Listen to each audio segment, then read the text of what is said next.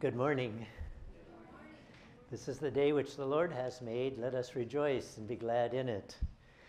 On this third Sunday of Lent, our focus is on Jesus' third word on the cross this morning. Woman, here is your son, here is your mother. So the theme for the entire service is the righteousness of God gives relief. We begin then with hymn 578, Chief of Sinners Though I Be. 578. And this serves as our confession and our reminder of forgiveness this morning.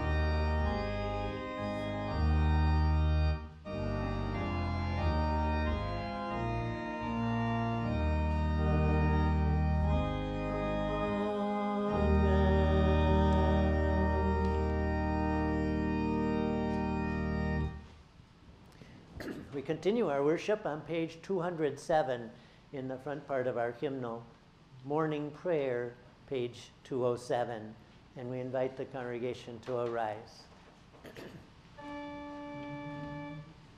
O Lord, open my lips, and my mouth shall declare your praise.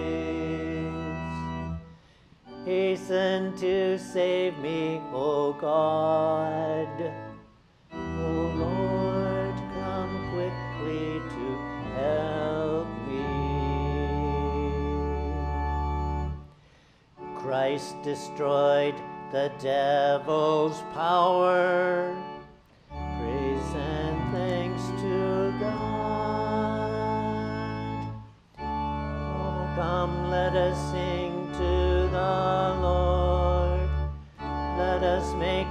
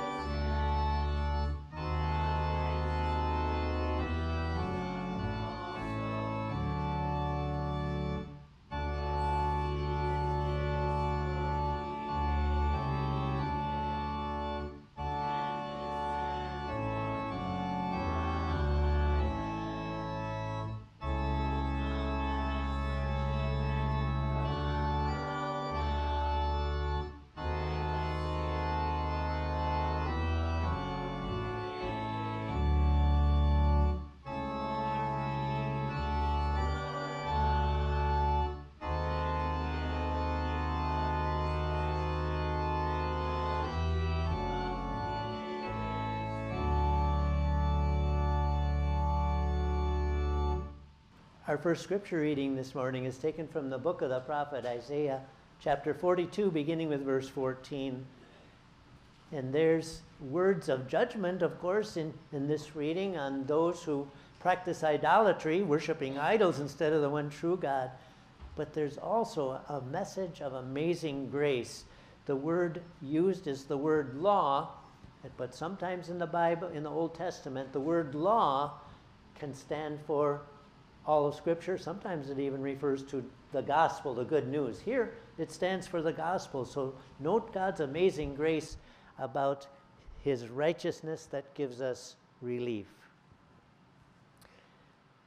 I have been silent for a long time. I have kept still.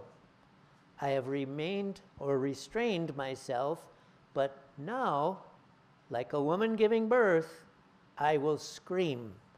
I will gasp and pant. I will dry up mountains and hills. I will make all their grass wither.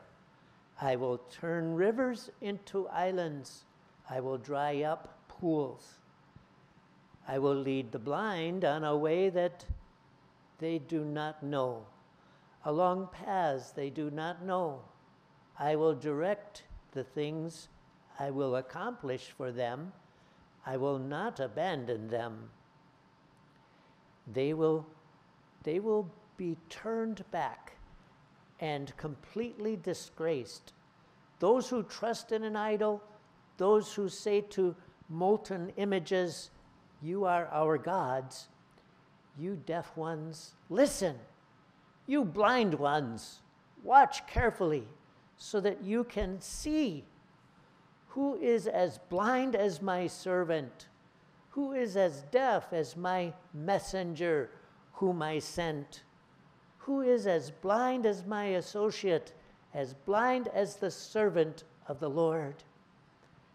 You, Israel, see many things, but you do not observe. Israel opens his ears, but he does not hear. Because of his own righteousness, the Lord was pleased to make his law great and glorious. The word of the Lord. Thanks be to God. We invite the congregation to please take out the Psalter books in front of you and turn to page 775. That's where we find Psalm 143b, page 775.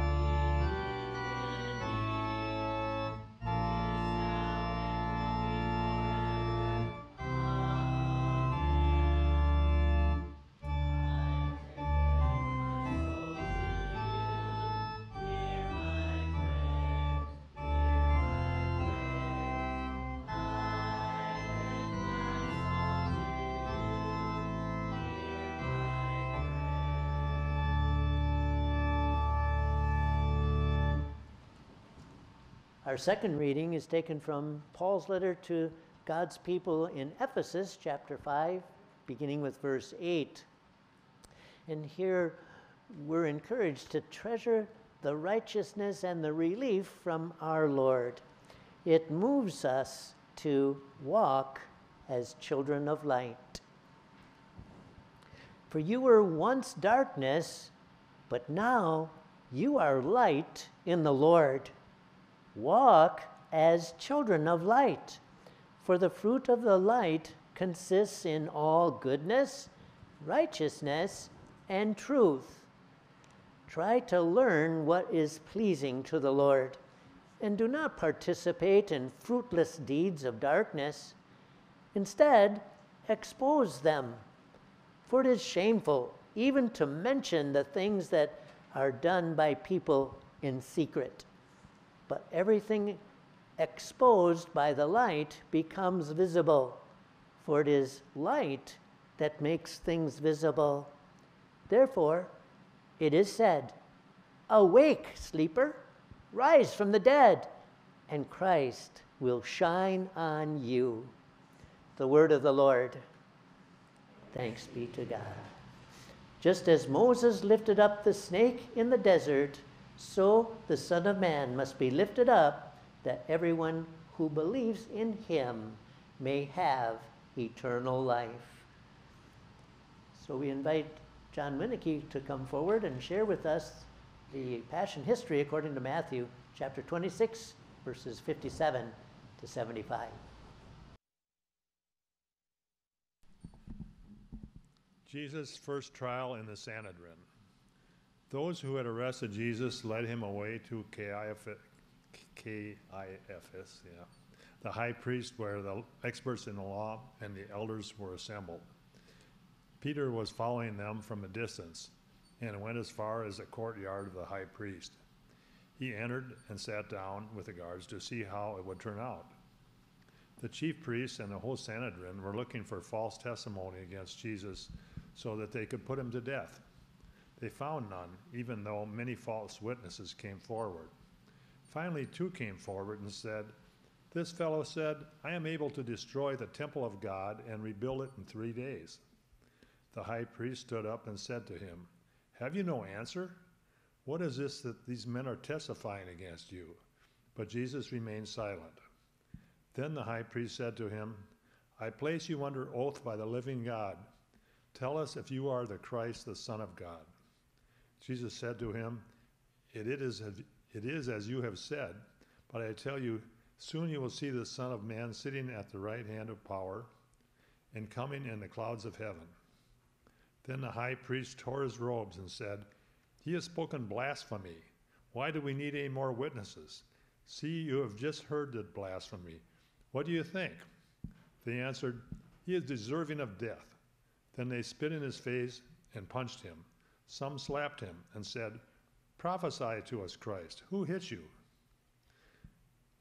Peter denies Jesus, which is also recorded in Mark, Luke, and John. Meanwhile, Peter was sitting outside in the courtyard, and a servant girl came to him and said, "You were also with Jesus the Galilean."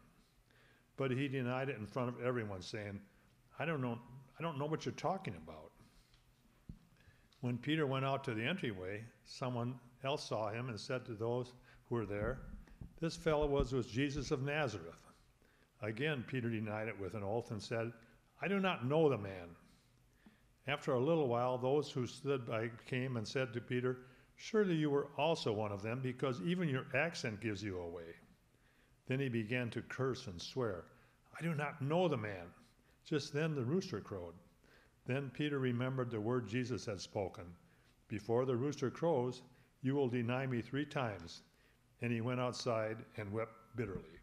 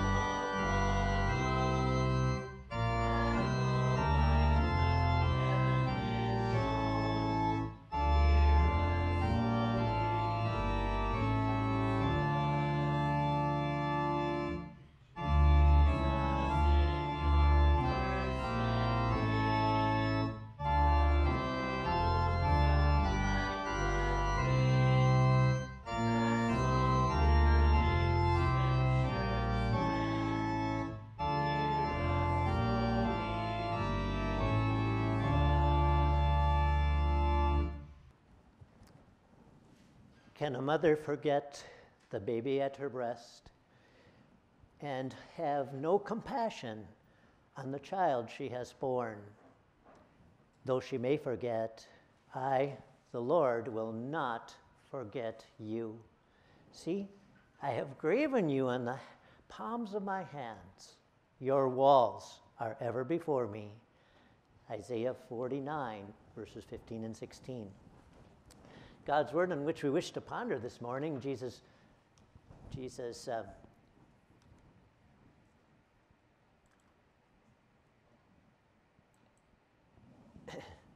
thank you. Thank you, Lord. God's word as it's found in John chapter 19, beginning with verse 25, Jesus' third word on the cross. We invite you to read along. Near the cross of Jesus stood his mother's sister, Mary, the wife of Clopas, and Mary Magdalene. When Jesus saw his mother there, and the disciple whom he loved standing nearby, he said to her, "Woman, here is your son." And to the disciple, "Here is your mother." From that time on, this disciple took her into his home. This is the word of our great God. In Christ Jesus, the perfect Lamb and our only Savior, my dear friends, how do you handle a person who is having a bad mood? Do you know people like a young lady I know? This is her attitude. Don't talk to me until I've had my coffee. Or how about this one? Do you know anybody like this? I'm in a very bad mood, so nobody better mess with me today, boy. How do you deal with a person like that? Be interesting if you have some thoughts to share on that particular question. I believe such a person needs to wipe off the dust off his or her Bible and read it. There's power there. There's comfort there. There's wonderful promises there. There's help to focus on our one true God, whose love for us is as high as the heavens. And when we know Jesus as our Savior, we have enough reason right there to put into practice 1 Thessalonians chapter 5, verse 16 and following. Rejoice always. Pray continually. Give thanks in all circumstances, which is God's will for you in Christ Jesus. Dear friends, we all know if anyone has a right to be in a bad mood and not want anyone to mess with them, it would be the Lord Jesus.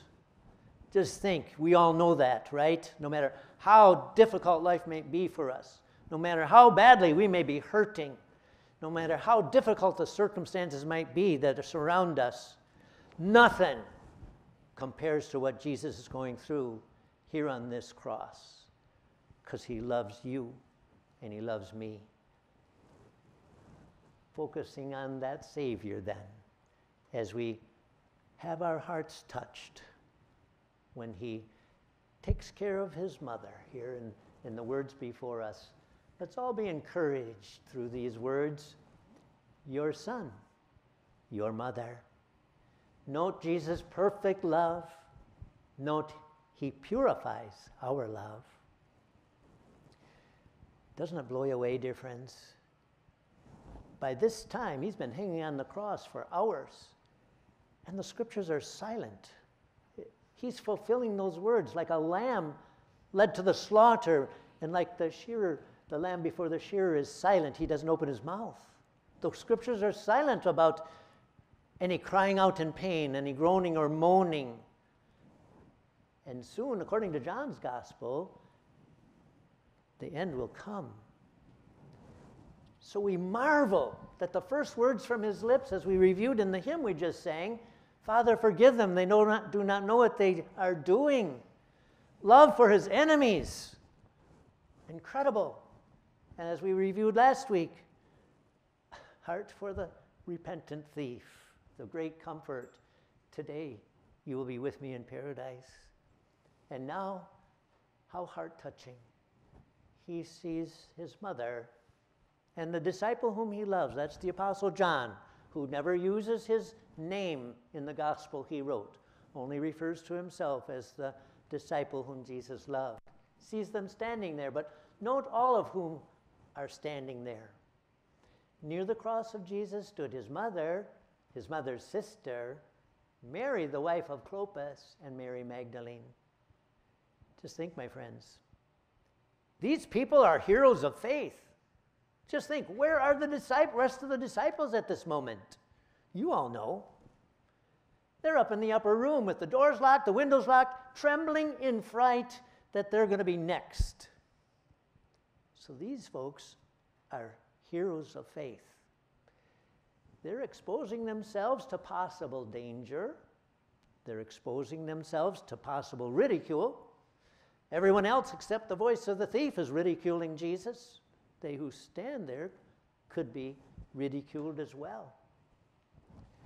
You know, Jesus had been reminding his mother about the proper relationship. No, we're not to pray to her. No, we're not to elevate her to equality with Jesus. She is a hero of faith, yes.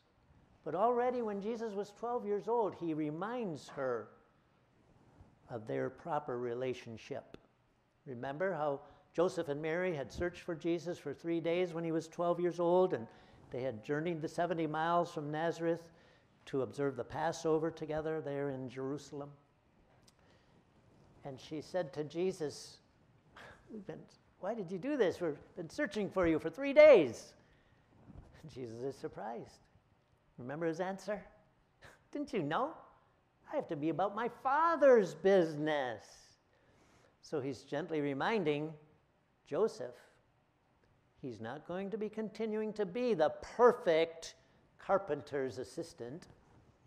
And he's reminding his mother, she's not going to have forever a perfect helper in the kitchen.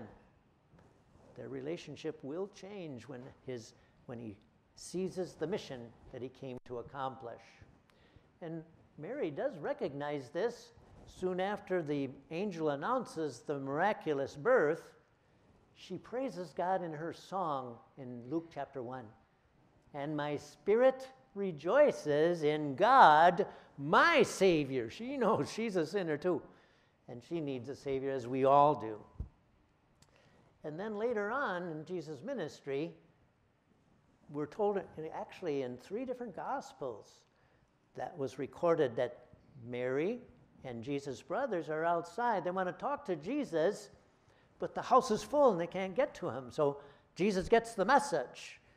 Your mother and your brothers are outside wanting to talk to you. This was his response. He replied, my mother and brothers are those who hear God's word and put it into practice. So Mary's just like you and me, just like people who love the Lord, who believe in him, and put that faith into practice. It's not just thoughts, it's not just words. It's a living faith in the living Lord. Jesus says you and I, dear friends, are his mother and brothers. Isn't that something, how he wants to be close to us? He wants us to know how much he loves us. And of course, can you imagine being Mary? Can you imagine standing at the foot of the cross? This is the child you bore. If those of you blessed with children were like me, I couldn't hardly take it. Well, it wasn't that bad, but when our children were having their baby teeth having to come out and make room for their permanent teeth, I wish I could have knocked my teeth out so they didn't have to have that pain and bleed that blood. But of course that didn't work. So to tell you the truth, I can't imagine being in Mary's shoes and seeing her son so badly battered and bruised. We heard it again. Started already in the Sanhedrin. The people who are supposed to love God and love their neighbor as their self, treating Jesus so despicably, not just the despicable words, but their despicable deeds.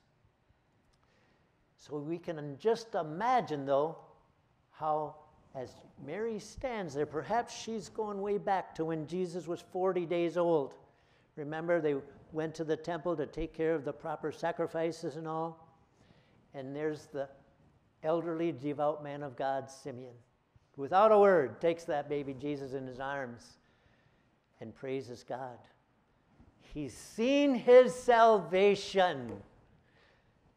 God kept his promise. He doesn't know exactly how this is going to pan out, but he knows this is the child that is the promised Messiah. Praises God, and then he says to Mary, and a sword will pierce your own soul too. And my friends, if Mary was also thinking of the words of the angel when the angel first announced this miraculous birth, perhaps that sword was piercing all the deeper. Remember what the angel said? He that is her child will reign over the house of Jacob forever, and of his kingdom there will be no end. She doesn't know the rest of the story like you and I do. So how she must have wondered, how is this going to fulfill those special words of the angel with her son suffering and dying, God's son suffering and dying. So in his pain and misery, how awesome when Jesus saw his mother there and the disciple whom he loved standing nearby, he said to her, "Woman, here is your son." Think of it, my friends. He's not thinking of himself once more. He's thinking of his mother. Who's going to take care of her? You know what it was like for a widow in those days. They would usually become beggars. So you might be thinking, well, where's Joseph? Well, since we don't hear of him again since the incident there in the Temple of Jerusalem, we assume, as the Bible scholars assume as well, that he's already passed away by this point. So where's Jesus' brothers? There again, we assume they were in the congregation that day in Nazareth when the whole community rejected Jesus as their Messiah. And he had to leave his hometown, his home congregation, and make Capernaum his adopted home. So Jesus is here providing for his mother. He's putting into practice the fourth commandment. This is how it's recorded in Exodus chapter 20, verse 12. Honor your father and mother so that you may live long in the land the Lord your God is giving to you. Perhaps you learned it as I did. Thou shalt honor thy father and thy mother, that it may go well with thee, and thou mayest live long on the earth. A wonderful promise, the only commandment to which God attaches a special promise. You'll live long on the earth.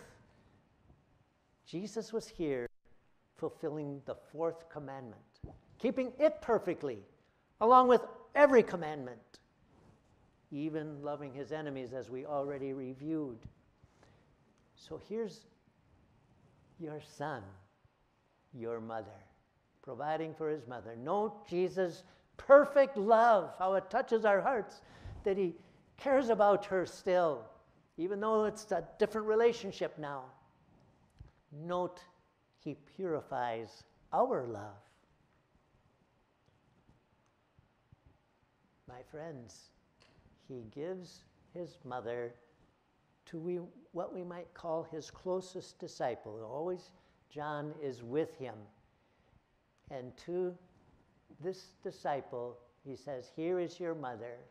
And from that time on, this disciple took her into his home. He adopted Mary as his mother. He was the instrument God used, Jesus used, so she wouldn't have to be a beggar. So she would be taken care of. She'd have a roof over her head. She'd be provided for. My friends, this reminds us, of course, of our moms and dads. How did we do with the fourth commandment? Were you like me? I didn't always do what they asked me to do. Did you do like me? Sometimes say no. Clear rebellion there, by the way. Those two little words, two letters in that little word. There's rebellion. There's a little idol. My will, not yours, right? Just like Any sheep who goes astray. I want what I want, not what you want, Lord. Bowing down to the idol we see in the mirror, huh? So did you get disciplined like I did and learn there's consequences to sin? Yeah. Didn't feel very good at the time, did it? Looking back, we can say, thank you, Lord, because you and I have been around the block. We see what happens when parents don't discipline their children. Often they end up in jail. The importance of a loving parent who disciplines us. Were they perfect? No. Were you and I perfect, those of us who had children? No. There's only one perfect parent, and that's our Heavenly Father. So hopefully we learn from our parents to be better parents, huh? And hopefully we're still thanking God for them, because you see what happens when there is no parent. I asked Charlie Isles, a former pastor of this congregation, who's now visiting the correctional facilities, having Bible studies with the inmates there. And he talked about a facility up in Fond du Lac where it's all young people. Gave a presentation about his work there. Afterwards I asked him, Charlie, did those young people have fathers? No, Paul, not a one. It's clear. They didn't have a father there to do. This is not pointing fingers at single moms, my friends. They need our prayers. They need our help and support. But what a difference also in my life to have a father. What a difference to have parents who put into practice their love. Whoever spares the rod hates his son, but he who loves him is diligent, is careful to discipline him. So we learn. Sin is serious. Do we remember that when a child defies a parent and sins, it's also a sin against God? Yes, against a parent or anybody in authority. When we disrespect, when we disobey, it's a sin in God's eyes too, making us worthy not just of a short life here, according to the words of the fourth commandment, but an eternity in hell along with it. Praise God, dear friends, to have a righteous God whose law is great and glorious. The righteousness of God is his forgiving love that spurs us on to want to live a righteous life. And the righteous will live by faith. That's why Jesus hung on that cross, to live the fact of God's righteousness so we could stand righteous in God's eyes. No, as we reviewed last week in our reading from Romans, it's not by the law, it's not by our deeds, but by the perfect work of our perfect Savior. And yes, the righteousness of God gives relief. What a comfort to know Jesus stayed on that cross till all our sins are forgiven. His blood washes us clean. And then his perfect life is ours by faith as well. So that when our holy God looks at us, he does not only see the slate washed clean, he sees the perfect righteousness of the Lord Jesus. We stand holy in his eyes. So our God, for Jesus' sake, will remember our sins no more. So if our parents wronged us, my friends, or anybody for that matter, we're to remember those sins no more. That's forgiveness. How we treasure God's righteousness. That Jesus would pay the price and wipe our sins out of his memory. So at the foot of the cross, we can have the strength to do the same. And we need prayers for parents. Look what it says, the last couple verses of the Old Testament in Malachi chapter 4. And he, that's John the Baptist, shall turn the heart of the fathers to the children, and the heart of the children to their fathers, lest I come and smite the earth with a curse. Underscores what we have learned, right? The family is the foundation of the nation. So parents need our prayers. Move them to put faith and love into practice. Start right at home. Turn the hearts of the fathers to their children. Don't think work's more important. Don't think drinking's more important. Don't think drugs and partying is more important. Family. No, God's first. Then family. Then work. Turn the hearts of the fathers to their children, not just for their physical needs, for their spiritual needs as well. And of course, it has to be the other way around as well. Grant that the children will have their hearts turned to their fathers. Pay attention, listen, learn, put it into practice. Don't just let the Word of God or the model lifestyle go in one ear and out the other, lest they become blind and deaf, just like God's people in Isaiah's day. So, my friends, do we struggle with a bad mood? Might we be there to help somebody struggling with a bad mood? We can remind ourselves and others. Go to the foot of the cross. Stand in awe of that Savior who is there to forgive us all our sins when we fail to stay in the Word. This powerful tool to help us and heal us and encourage us and remind us we have a loving Heavenly Father who wouldn't even spare His own Son. How will He not, along with Him, freely give us all things? How will He not carry us through challenging circumstances and times? Go to the foot of the cross for the assurance we have a perfect Savior. And our love that so often is lacking is cleansed so that in God's eyes it is perfect. Go to the foot of the cross to be strengthened so that we can have a heart that honors our moms and dads. To put into practice, even if they're in heaven, to put into practice the good things they taught us and honor God in the process. Stay at the foot of the cross to find relief. There's God's righteousness that moved Him to sacrifice His Son so you and I could be righteous. From that time on, this disciple took Mary into his home.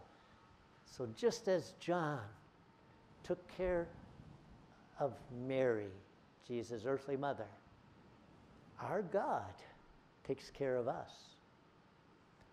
Not just for a lifetime, but for an eternity. Your son, your mother. Note Jesus' perfect love. Note with great joy and relief, He purifies our love. Amen. And the peace of God, which is beyond our dreams, shall guard and keep our hearts and minds through faith in Christ Jesus. Amen. We invite the congregation to turn to page 210, where we find the Te Deum is the Latin word. In English, we praise you, O God, page 210, and we invite you then to arise and let's sing this wonderful confession of faith.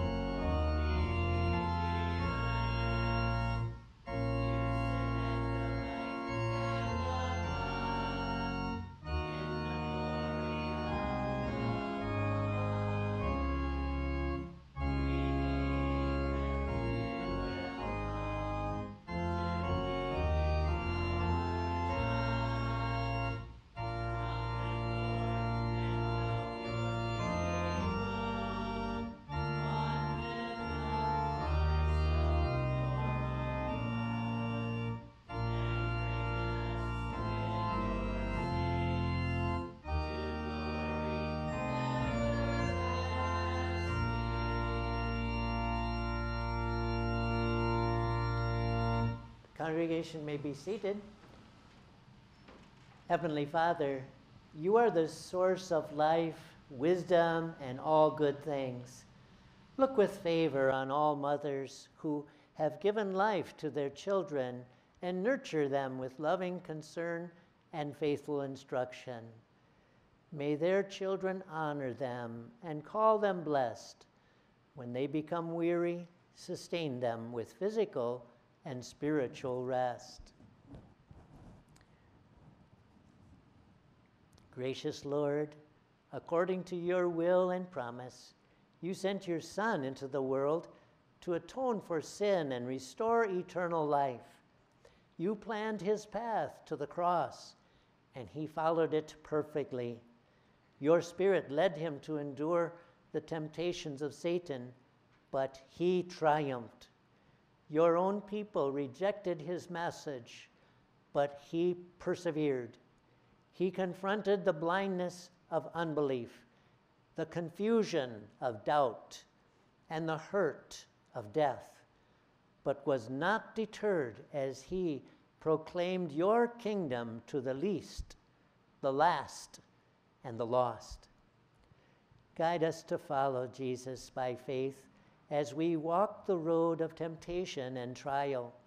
Spare us from falling into Satan's traps and strengthen our resolve as his partners confront us. Teach us to use your word as a weapon to fight against all devilish lies and deceptions. Use it, Lord, to strengthen us, heal us, and help us. When we fall, and we surely do, lift us up again with your forgiveness, the relief found in your righteousness and grace. When we struggle with bad moods, bless us through the scriptures, for that's how Jesus helps us, our wonderful counselor, our mighty God, our everlasting Father, our Prince of Peace. Grant us your Holy Spirit this Lenten season, that our faith in our Savior grows, that we may rejoice always, pray continually, and give thanks in all circumstances. We pray this in Jesus' name, in whose name we pray together. Our Father, who art in heaven, hallowed be thy name. Thy kingdom come, thy will be done, on earth as it is in heaven. Give us this day our daily bread, and forgive us our trespasses, as we forgive those who trespass against us. And lead us not into temptation, but deliver us from evil. For thine is the kingdom, and the power, and the glory, forever and ever. Amen. Let us praise the Lord. Thanks be to God. The grace of our Lord Jesus Christ, and the love of God, and the fellowship of the Holy Spirit be with us all.